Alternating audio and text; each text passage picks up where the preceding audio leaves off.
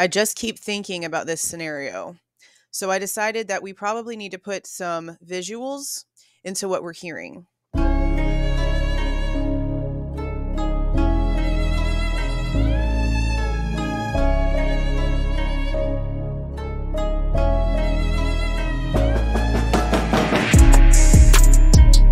Hey guys, this is Jules with True Crime Reactions.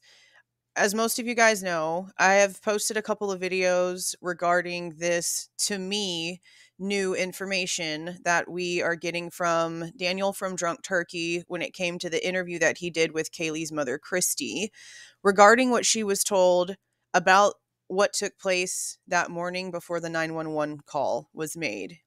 And she's claiming that this information was given to her by Hunter Johnson, which is not to be compared to or mistaken for Ethan's brother, Hunter. It's not. It's the best friend, Hunter Johnson. I have been thinking about this a lot. It's really been bothering me.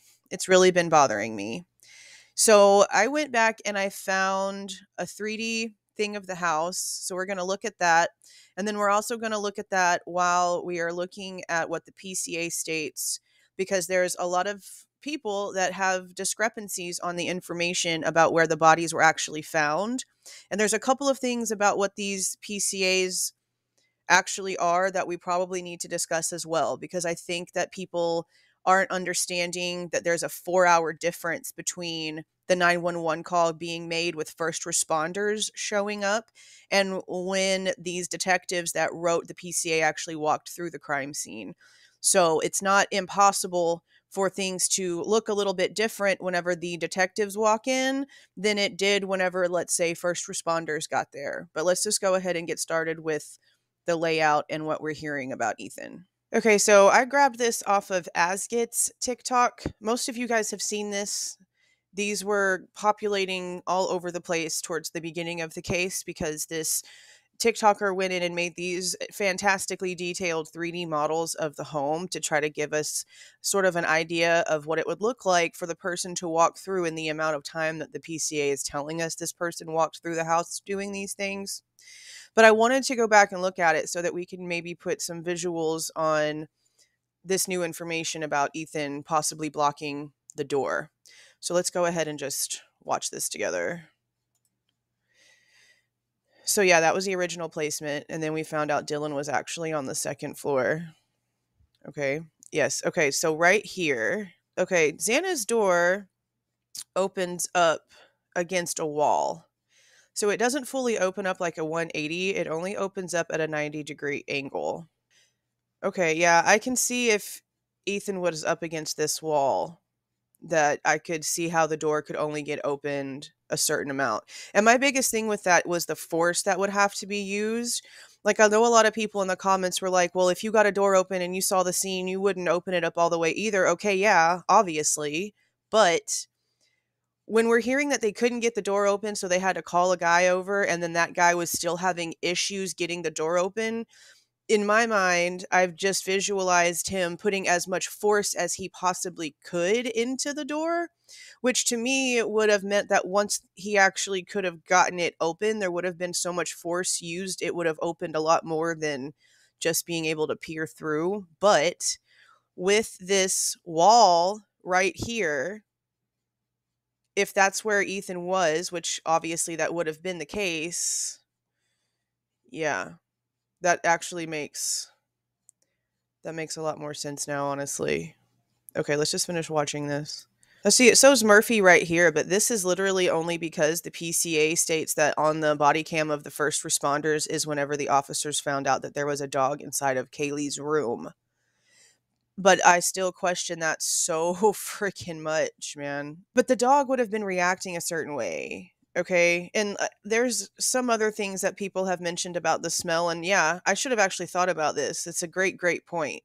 That if they really, and this is just based off of what we're being told, okay, I don't need anyone to think that this is my actual opinion about what happened here, because if you've been paying attention to me at all, you'd already know what my opinion is here for the most part. So this is me going based off of what we're being told right now. If at some point they really did go back to sleep, and they actually were asleep the entire time, until the whole 911 situation happened. Not only were these doors seemingly closed, which would have stopped any smells of blood and any bodily fluids that did come out from kind of seeping all over the house as fast as you would think with 4 people, but senses do adapt. That is very true. So if they really were asleep for 8 hours after the incident, while they were asleep, their bodies would have already become accustomed to what's going on. So while it might have been a little bit more prevalent as they walked towards the doors, it wouldn't have been something that they would have like opened their eyes and instantly realized, because their bodies would have gotten used to it. But Hunter J, for sure, and whoever else was there during that situation, would have been hit in the face with it. That's the difference there. And I still stay with whoever else was there, whoever else showed up with Hunter. I went back to the original 4 press conferences that are on the Moscow PD's website itself. And I believe it was like in the second one that they posted, they made it really, really clear that the 911 call was made from inside the residence from one of the survivors' phones, and that the dispatcher spoke to multiple people who were already on the scene. So multiple people were on the call, multiple people were on the scene, multiple people showed up with Hunter J. Or Hunter isn't the only one that the girls actually reached out to. They reached out to multiple people because the police have told us they summoned friends, plural, more than one. And the only reiteration of the story that we're getting is all about Hunter J only. And I just don't believe that that's the case. Not from the cops' own mouths. It's just not the case. Okay, so now we're going to take that little video and we're going to compare it to the verbiage in the PCA. But I do want to remind everyone again that this is written by the accounts of detectives that showed up 4 hours after the 911 call. And we also need to remember that we have been told that EMS was not allowed inside. And the only way for that to be a valid response is if the first responders had assessed the scene well enough to know that there is nothing medically that could be done for what had happened. And in my opinion, because I don't know, but in my opinion, that would mean that the door to Xana's room would have had to have been opened in some way in order for the first responders to have gotten inside and assessed both Ethan and Xana. Because someone can look like they're gone, but then they still have a pulse, even though you can't tell. So those things would have had to have been assessed.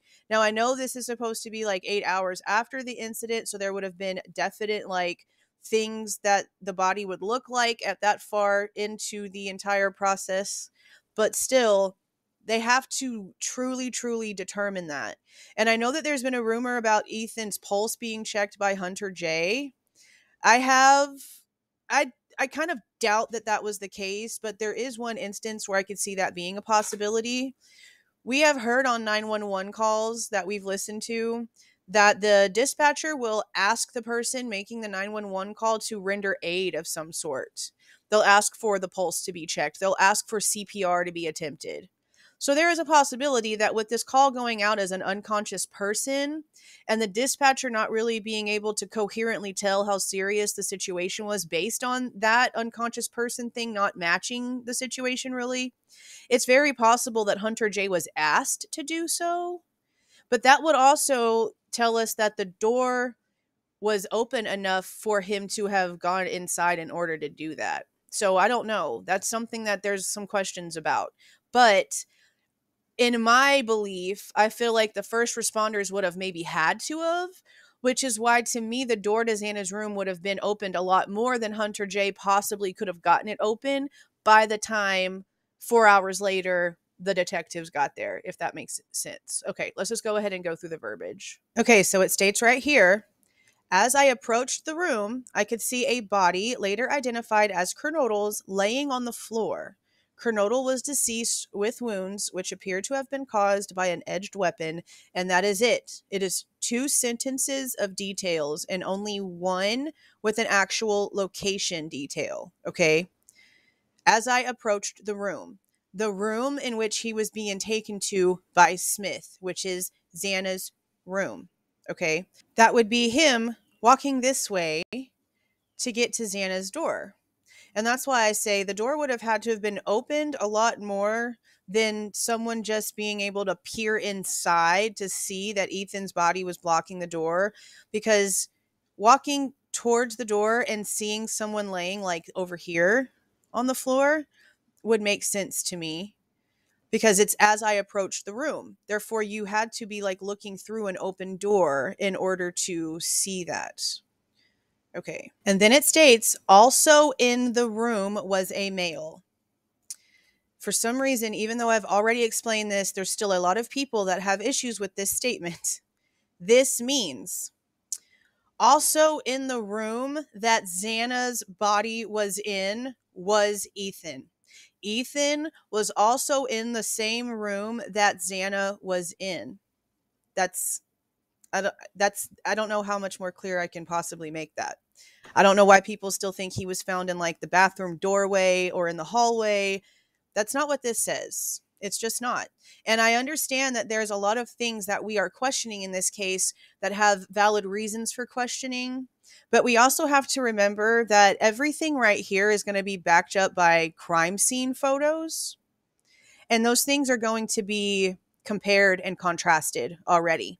So if they haven't mentioned this, I mean, at this point, then I'm going to just go ahead and assume that this is accurate in the way that the bodies were found. Just because there's so many other conflicting things, that there's so many different discussions that we can have, doesn't mean that details like this are going to be technically wrong.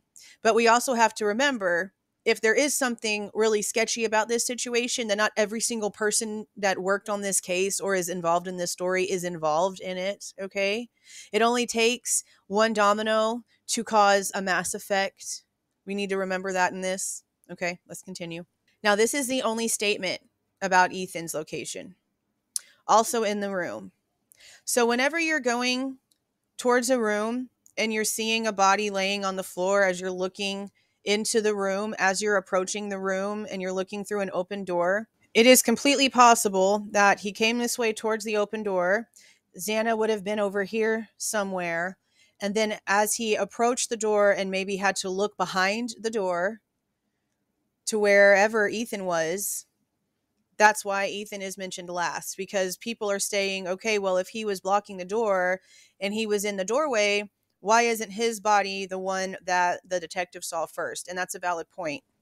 That's why I'm trying to figure that part out by looking at this. So if you're walking through and coming towards the door is open and you see someone here, to then say also in the room was a second body, that tells me that you've had to maybe walk into the room and turned your head, and out of viewable area of how the door was open, you couldn't see that other person first. That's just kind of how it seems to me. Now, again, keep in mind that all of the scenarios that we're talking about here are just being based off of what this new detail is about. This doesn't mean that this is my opinion of exactly what happened. This is just how I'm seeing how it would make sense if this was actually the way that it went down. I'm going to look at the illogical and logical of everything here. Just because I can see some logic in what is being said and I can explain a couple of things to where it starts to make a little sense does not mean that I believe that it is the full truth. Whenever I've made up my mind, you guys will know. And I've had a lot of people asking me if I believe that Bryan Kohberger is the guy.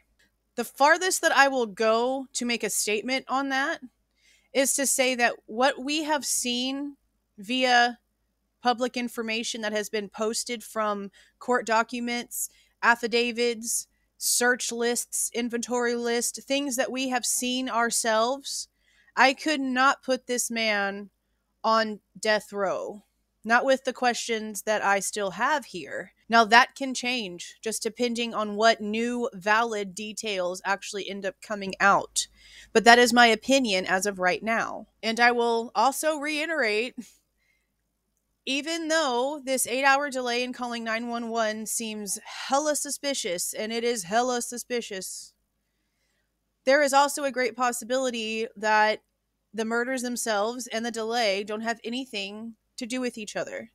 Meaning that the murders could have happened, and then because of something that was inside the house that the roommates would have had to have possibly gotten rid of first before then doing what needed to actually be done, could be a reason. I don't know. These are just things that I'm thinking about as we're getting all of these details and trying to make it make sense. And the main reason why the roommates are so suspicious is because there is something on their phones that the police department used as the end time of the incident, which was 5 minutes after the car left the neighborhood.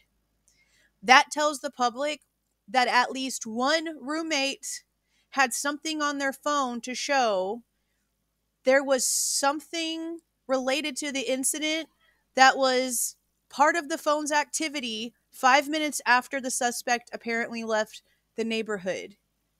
That is a very important detail to me, and it's one that I am not going to let go of until we actually see the truth of it. And even then, I might not let go of it because I don't care what anyone says. If you have something on your phone that can show the time of the ending incident of a quadruple homicide, but then you don't call 911 until almost noon, and it's actually put on the responsibility of someone else to call 911, that's a big issue to me until it's proven wrong. And until then, we're just going to keep asking questions. Now, I still know that there's a lot of questions coming from this detail because of what we've heard from WSU, Kim, and Dave. I am actually going to be addressing that probably in my next video. So yeah, we'll do that then. There's a whole scenario around that with the doors and the timings and the PCA and all this stuff. So we're going to try to talk about how that could possibly combine together, because the stories that we're getting from the victims' families is there ain't no way anybody knew before. Apparently these people were called over about the door in Xana's room. But I don't know. There's something in the actual information that we have from the official documents in this case that still make me question if that could actually really be a thing, if people really could have known ahead of what we're hearing. But we'll talk about that later. See y'all.